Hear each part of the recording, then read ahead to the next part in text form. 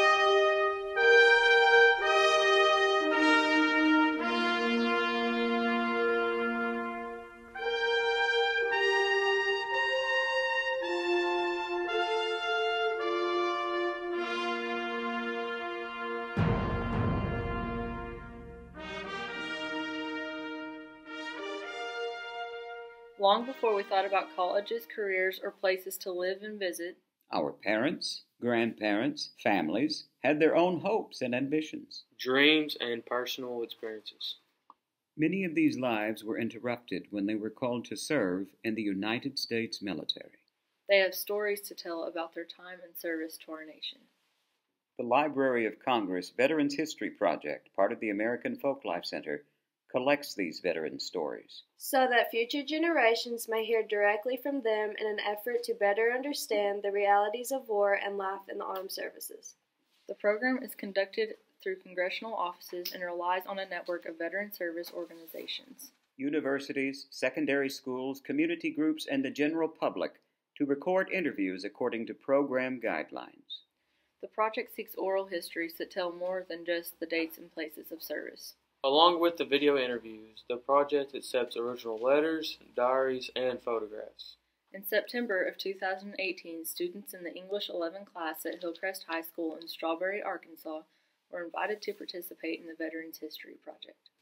For several months in that English class, students were not only granted the privilege of meeting outstanding individuals who had served in the United States military, but they also learned about the awesome power of personal storytelling. On Veterans Day of 2018, they began to interview veterans from all walks of life and military experience. For the junior class at Hillcrest High School, participating in the Veterans History Project was not only a classroom assignment. It was about touching their futures by connecting with their pasts. This documentary film is dedicated to those veterans who shared their stories. It is for them and their families. And a grateful nation. And a grateful nation. And a grateful nation.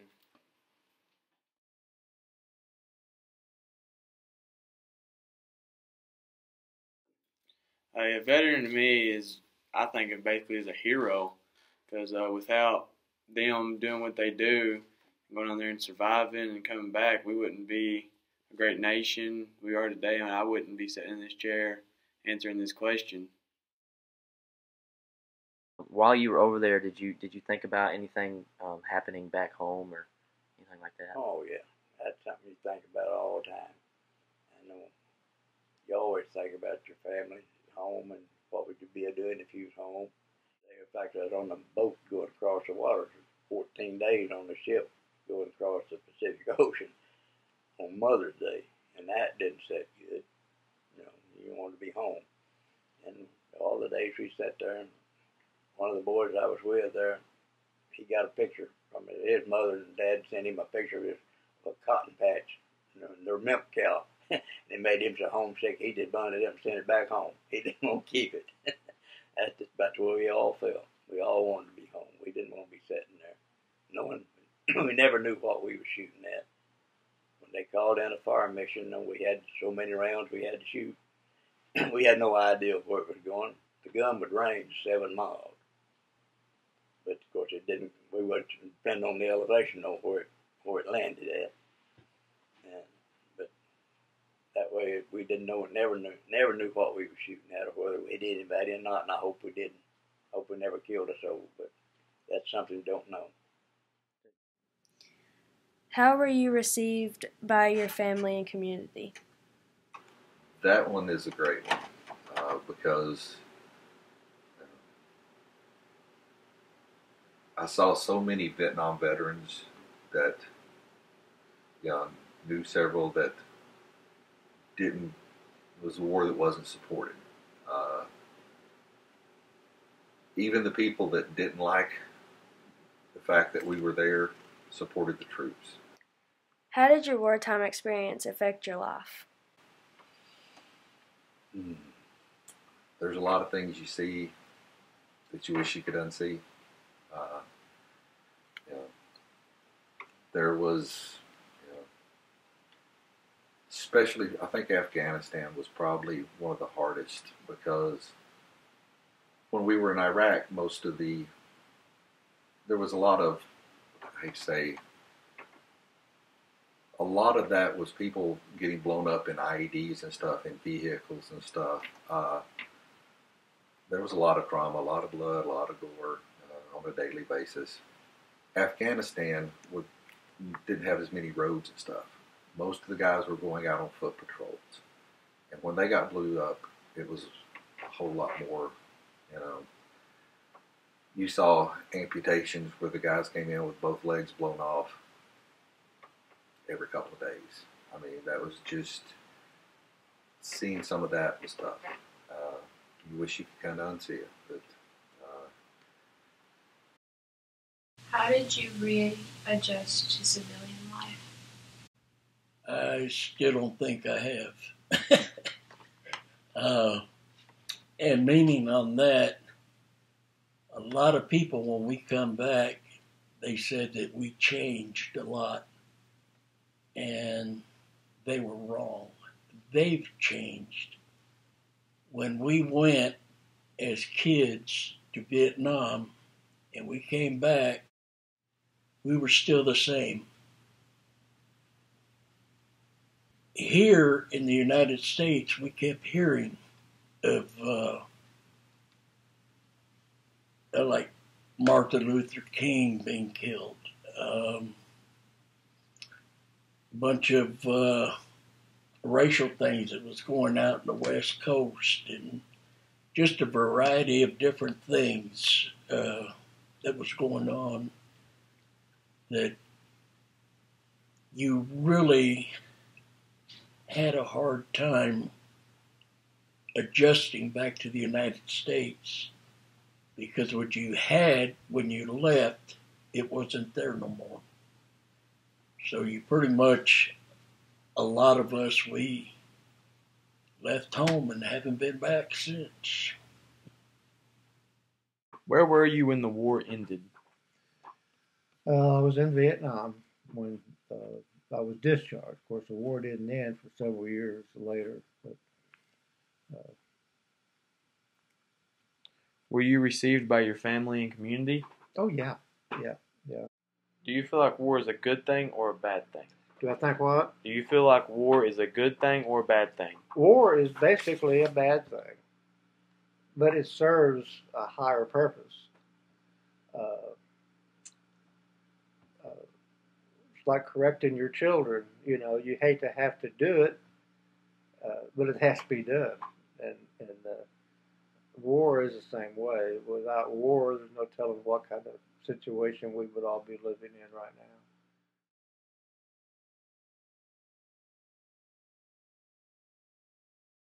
The most significant part of the interview for me was when my grandfather shared a moment from war where he almost lost his life, and it was the night before they returned home, and he had already turned in all of his weapons, and all he had was his orders, and they were being shot at, and he just remembered laying in the floor and holding on to his orders and praying that he made it out alive. And that is the most significant part to me, because I would not be sitting here today telling you about it. Get in combat, a lot of people want to know, did you kill anybody? You kill anybody?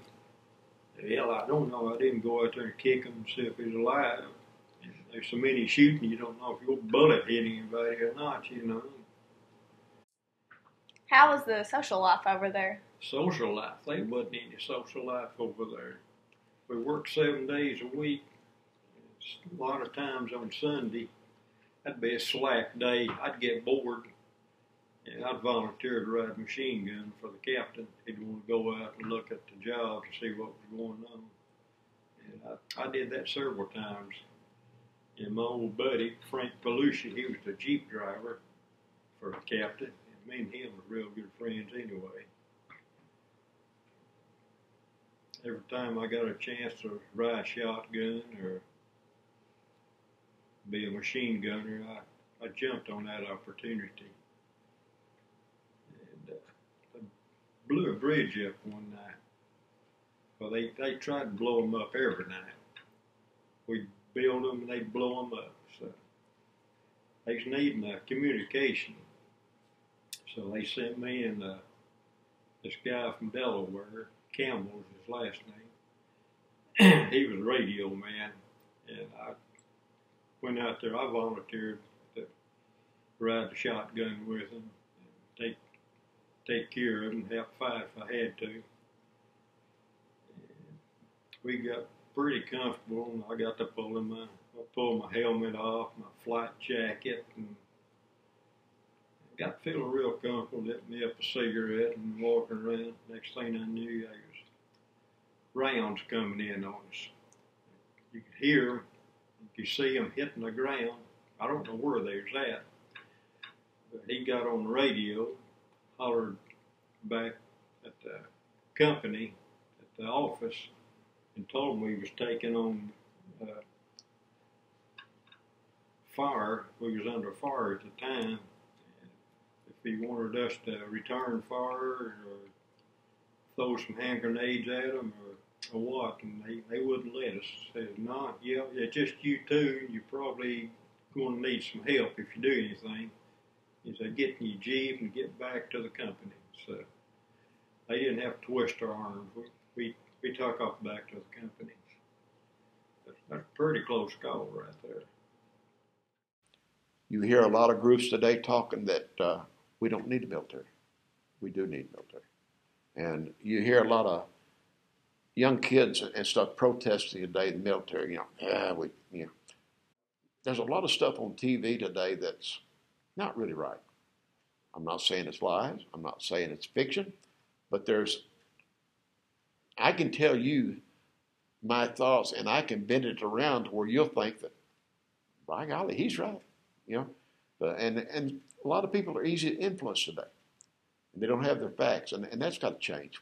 I mean, they got to wake up and see what's going on instead of just saying, well, Joe Blow here said we don't need the military. It's all a bunch of bull. Now, just because Joe Blow says that don't mean it. Get your facts. And that's why I still maintain today that the military is good for people. It'll grow you up. It'll learn you. It'll teach you. You'll learn respect. You'll learn how to work with people. And it's just something good for the country. It's good for you. And any man that goes in will come out a better man. Any female that goes in will come out a better woman. Like I said, I got a grandson. He's wanting to go for it. My wife said, yeah, but, no, it'd be good for him. He'll be fine. So, it instills pride in you. And that's a lot of what's happening today in this country. The pride is going away. Do you feel the pressure or stress? Sometimes, yes. Yeah, I got PTSD, Mm-hmm. Was there something special that you did for good luck down here?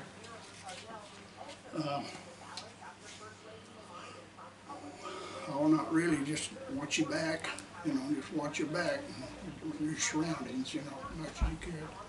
Like I say, I got wounded 3 times, but made it back. What did you do when on leave? When I was in Vietnam, I just had one leave. And I met my wife, and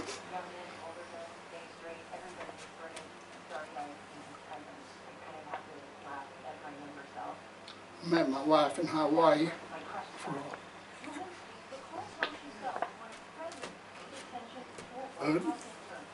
But you had to go back. You had to go back, or go to Canada or burn a draft card, and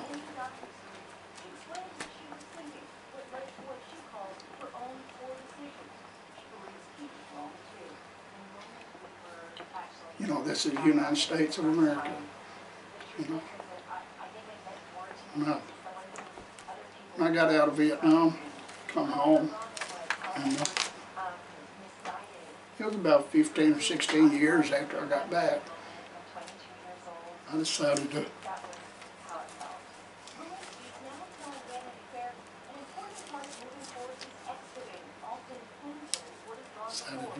go back in, make a career out of it. Because I've seen a lot of places,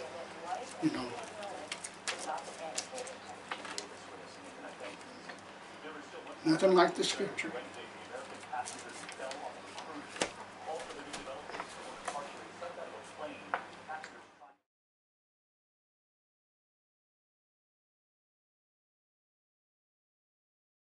Veterans to me mean people who were heroes who sacrificed themselves and pieces of themselves to help and serve others. They are heroes and very strong people. I'm very, very grateful for them, because if it wasn't for them being strong enough and brave enough to go and fight for us, we wouldn't have the ability to be free like we are today and be able to do the things we're able to do. So I'm very Veterans grateful. is self-sacrifice, because they sacrifice everything they have, go out of their daily lives, go into a zone, a state of mind that no one else in civilian life should have to go through. They sacrifice not only their heart, their soul, their mind, their body, but everything they come to know and love. The reason I picked the Navy is because I got a postcard in the mail from a Navy recruit out of Batesville, Arkansas, that said, if you want to do the job you want to do, call this number. It's a 1-800 number. I called it. Next day, a Navy recruiter showed up. And that was the beginning of an illustrious 26-year, 18-day career. Salute. Where exactly did you go during your service? All over the world. Never was out of the state of Arkansas until I joined the Navy. I've been everywhere, pretty much everywhere. Do you recall any particular humorous or unusual events? Humorous, yeah. And what were some of the pranks that you and others would pull? The most humorous was with Chief Gary Atkinson. He was my mentor. My sea daddy, they called him back in the day. When you were young, which I used to be, believe it or not, 18 and 19 years old, the chief of your division, he takes you under his wing, and he tries to teach you right from wrong in the Navy way. There's the right way, the wrong way, and the Navy way. That's what his teachings was. And we had a CHT line. That's a sewage line, a sanitation line, get clogged up. So he told us to go down there and unclog it. So we went down there to unclog it, me and 2 other guys. And we couldn't get it to unclog. So I went back up and got him, and he come down there, and he pulled the plug off the end of the clean out. And he said, now go up one deck to the clean out up there and take a CO2 bottle and fill that line full of CO2 pressure. A lot of pressure on that in that bottle. And we did, and while we were doing that, he still had that cap off the end of that line. And he's sitting there looking up in that pipe with a flashlight.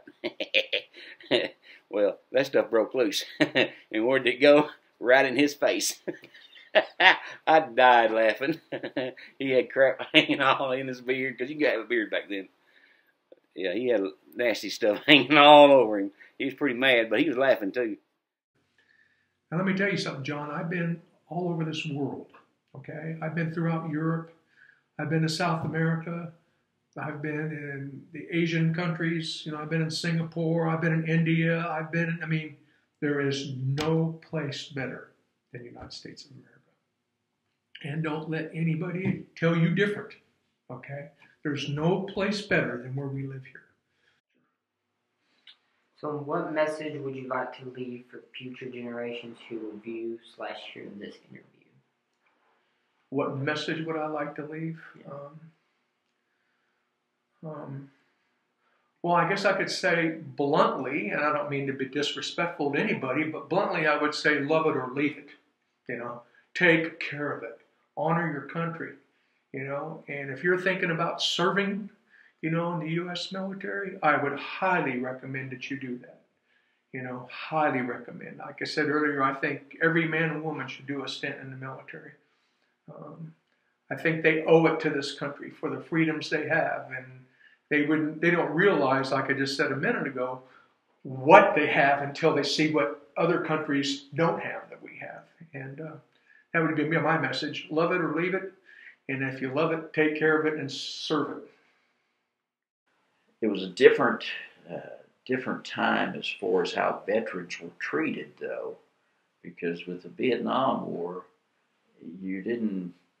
veterans weren't respected as much as they are now. In fact, Arkansas has always been strong behind the veterans, but California sure wasn't.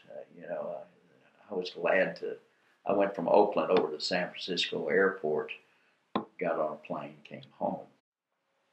And did you serve on the front lines?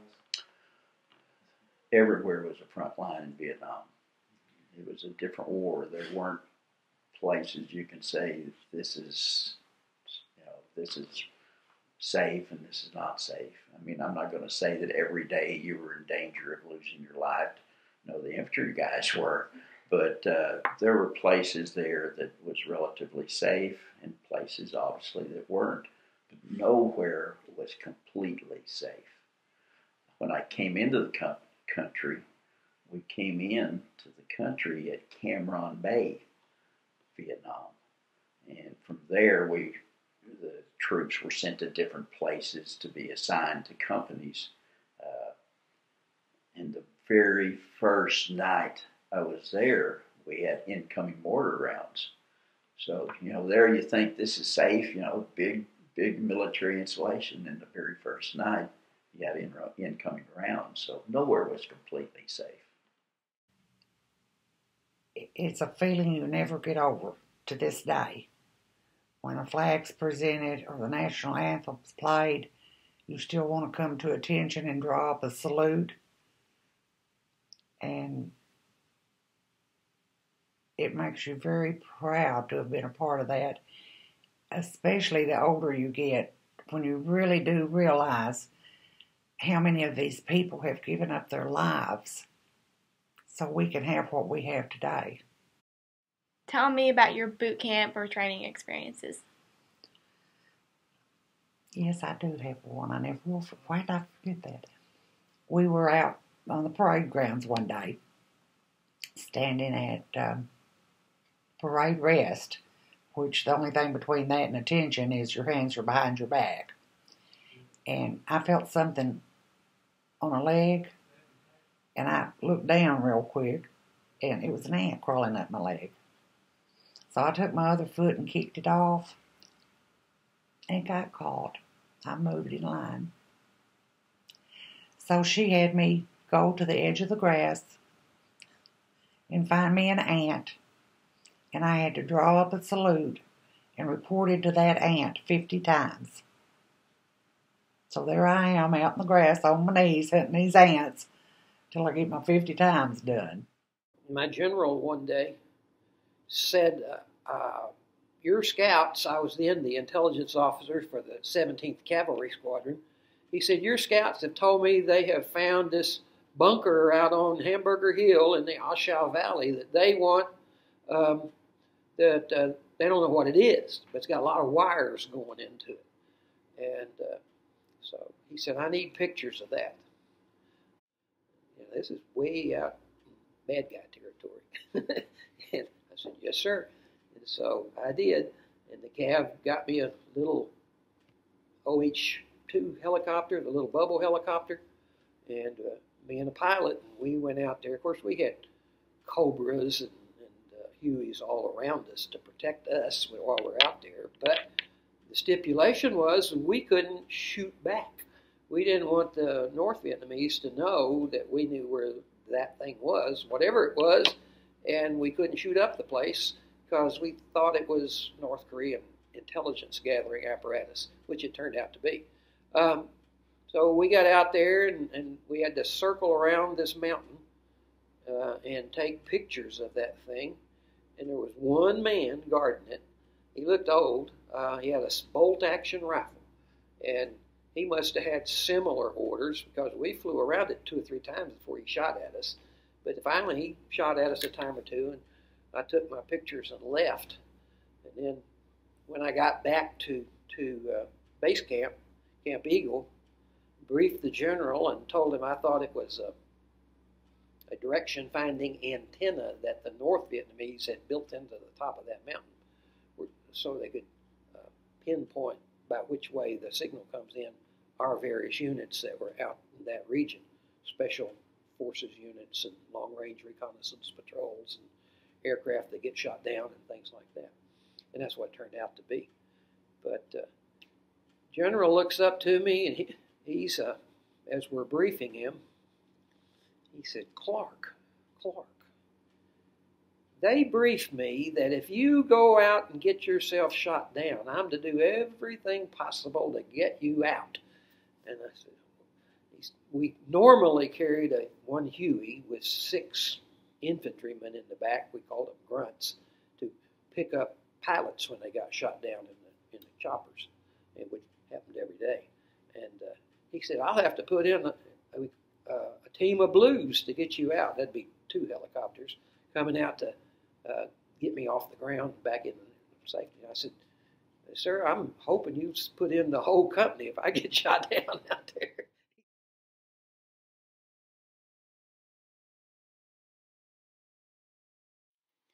The veteran that I interviewed had very many stories to tell, but none stood out more than one of a fallen soldier.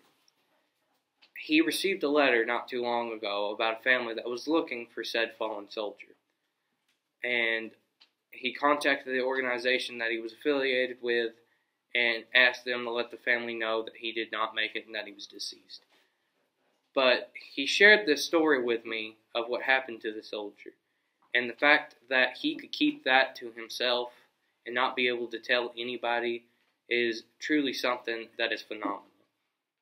And we took him back, and wasn't long till I got a letter next month, I guess, when we went back, and it was nominated for the Bronze Star for capturing 17. 17 prisoners. So it's still on the record. I told them, I said, no, they give up. Yeah. They didn't keep it that way. I'm sure he wasn't complaining. No. You said you had 2 Bronze Stars? Yeah. What was your other one for? Well, it was, it was at nighttime. We was in a pretty bad fight. And we had a medic. And he was so, I wish doctors dedicated as he was, but somebody was hollering after the main battle was over, when much noise going on up in the woods there above us. And he took off. And it was just them. They knew what they just hollered, medic. And he got hurt. They like to kill him. And then I went up there and got him, pulled him back. Wasn't very far, probably 50, 100 yards, something like that. And they gave me a Bronze Star for that. I took that because I was scared. Yeah. Yeah. But anyhow, that's the other one. My brother got 3 over there. Yep, 3 Bronze Stars. Said you were also awarded a Purple Heart? Yes, sir. May I ask what that's for? You bet. His hand come through here. We was on patrol at night. We'd patrol through across the 38th parallel, because that's the later part of the war. That's 1951, and they started peace talks. But we still patrol way back in there. And I had a squad, and another guy from South Carolina, he had a squad. And I guess we thought that the war was about over because there's peace talks going on. Well, we run right into a Chinese patrol, and they started shooting at us. And I had my rifle there, and I had it like that. The bullet come through here and the end of my chest, and then in this hand. And I was very lucky, but it knocked me out. And when I woke up, I didn't have no pants on. They come up and checked us. They thought I was dead because there's a lot of blood. And it took my pants. What I hate about it was I had $1,400 GI script in my pocket. They took it. I don't know what to do. Throw it away. It wasn't no good to them. But they gave us GI script. They didn't give us money. But when we got back, you cash it in for American money. But I had 14. I'd been a saving all that time. And I was past rotation time. I was supposed to have already been gone. But as an old sergeant there, he was a World War II sergeant, and his health got bad. He couldn't hardly keep up, and I let him have my rotation. I stayed 2 more months, but I got hurt in the meantime, but it wasn't too bad. Did anything humorous or unusual happen while you were overseas? Yeah, there's a few. One story I'll share. A really good friend of mine, Sergeant Brett White.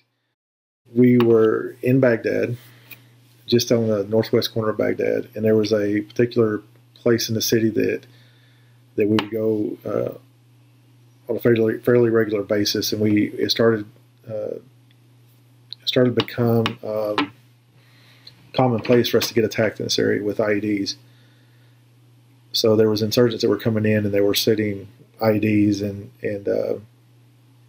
they had taken out a couple of our trucks and wounded a couple of guys. So Sergeant White and his fire team, so a 5-man team, were chosen to go into a makeshift sniper mission. And they were going to pull Overwatch off a rooftop that could oversee the area that we'd been getting hit in. And we had went in and dropped them off a few blocks away out of the trucks, and they were going to negotiate the alleyways and go behind the houses and buildings until they got to the rooftop that they wanted to get in. And along the way, they had come across a sewage ditch. They didn't know it was a sewage ditch at the time. They thought it was just a small depression in the ground. The thing you have to know about Iraq is it's not like it is here in the States. There's open sewage ditches everywhere. They don't have the elaborate pipes and everything that we have here that remove all the sewage. So when they were running across this vacant lot between 2 buildings with their night vision on, all they could see with the night vision was a dark spot on the ground that they thought was just a small depression. And Sergeant White was the first man across because he was the leader of that fire team. And when he took off running, he ended up being a little more than waist deep in nothing but raw sewage. And it took a few minutes for his guys to get him pulled out, not because he was that stuck, but because they were laughing so hard that they couldn't hardly get him pulled out of the ditch. Let's say that he no longer has those boots or pants, and he didn't have after that night because they were solid black and they would never come clean again. And they actually made him strip down and wash off with water bottles before they even let him back in the truck when they got picked up a few minutes later. So it was very comical that night, and it could have gone a lot worse, I guess. But that was there are many other stories, but that's one that always stick out in my mind. A few times we have run into another patrol, and it got kind of bad, and we tried to. When they were at a distance, when we'd see another patrol at a distance, We'd actually lock and load and turn our weapons the other direction and watch them, and we'd just keep going and let them fire first if they wanted to. But most times they didn't want to do it any more than we did, so we just passed each other in the jungle. But our unit had 2 people to die in one patrol, and we were ambushed and our trucks going. They hauled the boys out to the outpost in trucks, and they ambushed them one time, killed everybody. I think there was, in the tail truck, I think there was 5 or 6 guys there, and they killed them all. Took their name tags and their rank insignia and disappeared, took off. That was some really bad, serious, sad times. So, have you learned any life lessons from serving? Oh, many, but where would I start to say? One is, I think it goes back to, you realize after being serving in Vietnam that how precious life is.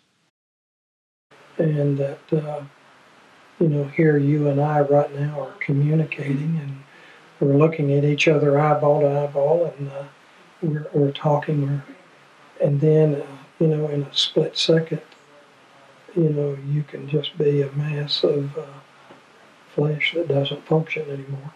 So it gives you a lot better, from the Vietnam side of the house, gave you a little bit better, whole lot better perspective on what life is about, and so you just learn to, you appreciate your family and your friends and your children, grandchildren a lot better. So. Did serving impact your feelings on the military or war? Well, unfortunately, if it's war on terrorism or whatever, veterans or soldiers before they become veterans, they're not politically motivated one way or the other. They're just told that once you take that oath of enlistment, you belong to the service at that time, and you go where they want you to go. And so you try to keep your feelings out of it. You personally know that, hey, is this a good thing, or it's not a good thing? And but again, you don't get to look at the big picture all the way down. You're there to serve, and so we just hope that the decision makers, the leadership of the government that we have, the President of the United States, and then his commanders under him, that they're making the right choice. Can you tell me about a couple of your most memorable experiences? Oh, I don't know if is this going to be censored? I remember the awe, the wonder when we went to Weapons Training Battalion. We do an exercise called a Final Protective Fire, where every weapon in the entire company is firing at a position. Tracers, mortars, automatic weapons. It's a sight to behold at night. It's better than any fireworks you'll ever see. I remember landing when we went to Operation Desert Shield. I remember landing at in Saudi Arabia and coming to the realization that, hey, I may not ever come home from this. But probably my most memorable, I spent my first 2 years of active duty on an aircraft carrier, basically living the movie Top Gun, if anybody out there has ever seen that movie. First time I ever walked up on the flight deck of the carrier, we were going out across the North Atlantic, headed for the Mediterranean for 6 months. And you walk out up on the top of this boat that's almost 1,100 feet long, 6,000 plus men on the boat, and you look around, you can see nothing but water. Kind of freaks you out, but it was gorgeous. First place I got in Vietnam was Don Zun. But I was all over that country pretty much, being a truck driver. So truck driver was your job in there? Yeah. That, Garden of Base, asphalt bunker was a buzzard. I was way out in the middle of nothing. You got hit there. About the only thing I knew to do. But if it's bad enough, they'd run over us. There's a big old embankment there, probably 40 foot high was on. And I probably jumped off out in a damn tree or something there and tried to hang on to a bush or something so I could get to the ground. But I never got that rough. We got hit some. What was some of your medals that you won? Well, I got all three of the Vietnam medals, and I got a President's Citation for outstanding duty in a war zone.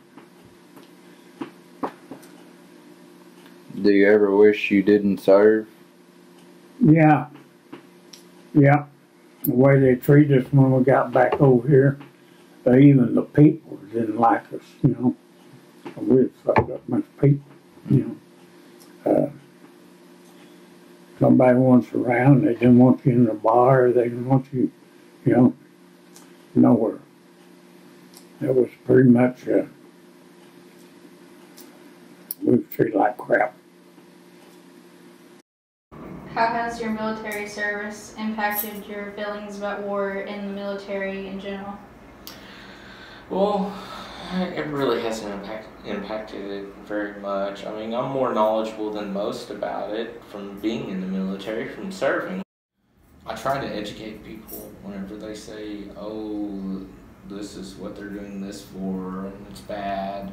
No, there's a bigger meaning behind it. I mean, everything has a bigger meaning. So you can't just look and say, oh, well, we're just going to some other country to take care of their business. You know, if you think about it in retrospect, in the big picture, it will become our business later on down the line. So why not stop it before it becomes our business, before it's bad? What message would you like to leave for future generations who will view or hear this interview? Well, I'd just like to say that the military is really, I believe, the backbone of the U.S. economy and everything else. We stop people from coming in, taking over, and we help other countries too. It's not just war. I mean, we're aid for other countries as well, and a lot of other countries need the help, and they have to have the help and everything else. But yeah, I mean, I'd say look deeper into it than just the surface, because there's more beyond it. And war just scratches the surface of it, and that's what people think of whenever they think of the military. War. Well, it's not all about war. Were there any casualties in your unit? We did have a couple of casualties. We had a staff sergeant that was actually my first rating official whenever I got there, and she actually got hit over in Fallujah in a roadside bombing. I'd not been at base very long. She was actually still my rating official whenever it happened. She was just I'd been temporarily reassigned while she was in deployment.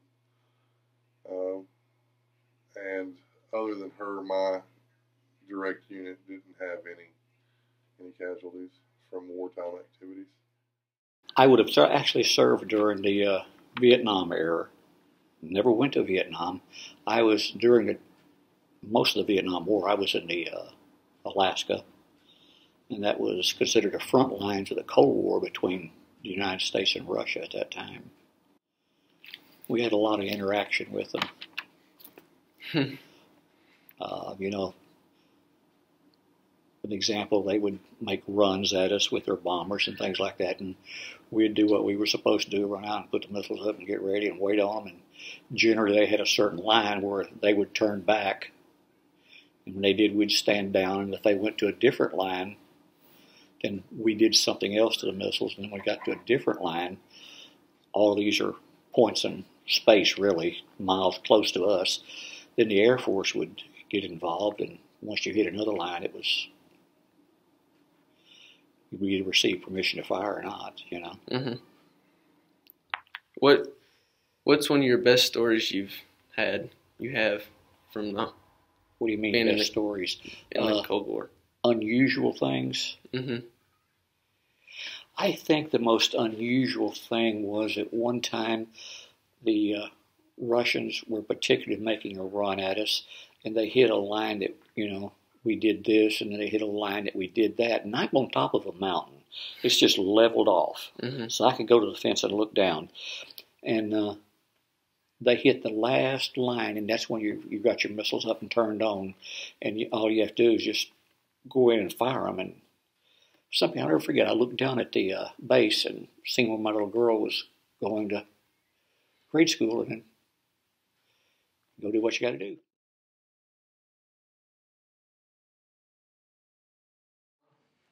Absolutely. If I got a call today and said, would you be willing to go on active duty? You bet I would. Go in a heartbeat. I would do it again if they called me. I don't regret it one bit. Yeah, I don't care what you're taught in school or at home. Don't ever think bad about the military. They're not politicians, and they're there just to keep this country free, and I hope we're not going to ever lose what we've got. I did a little small part, but I hope my small part contributed to some, somebody coming home that might not have.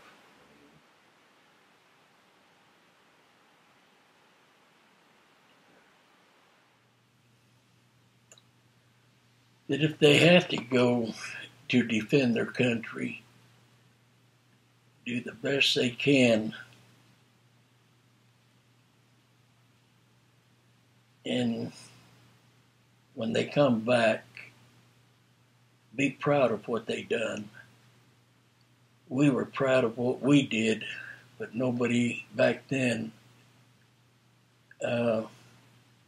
cared at the time. We were called so many names that still affect us today that we try to push off to the side, and I hope that in the future that the military people are able to leave everything at war and not bring it home. But you can't, you will bring it home, but just stay with it and survive through it.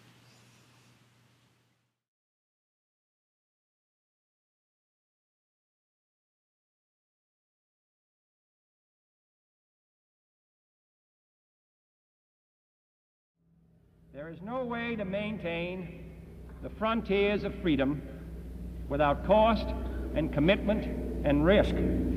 There is no swift and easy path to peace in our generation. No man who witnessed the tragedies of the last war, no man who can imagine the unimaginable possibilities of the next war, can advocate war out of irritability or frustration or impatience.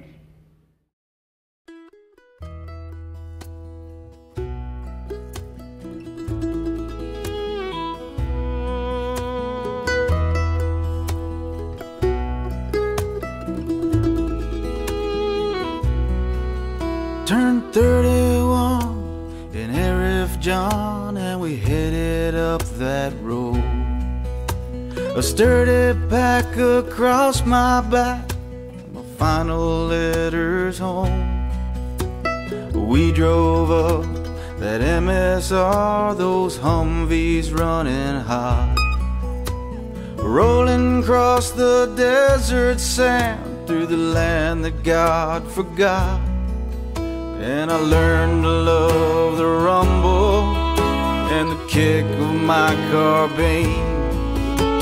I contemplated life for a while as I changed magazine.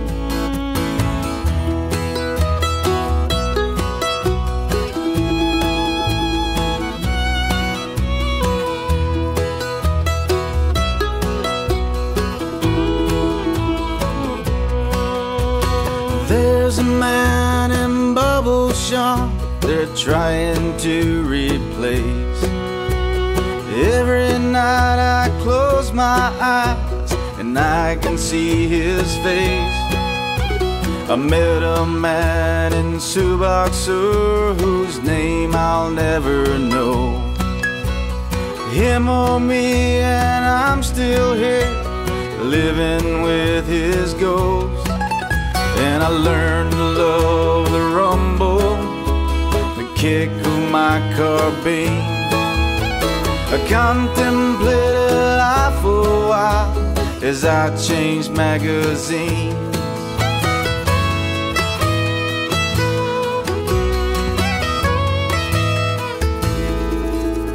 In there and in evening shade, there's graves I go to see. Men who fought right by my side, now they're gone from me.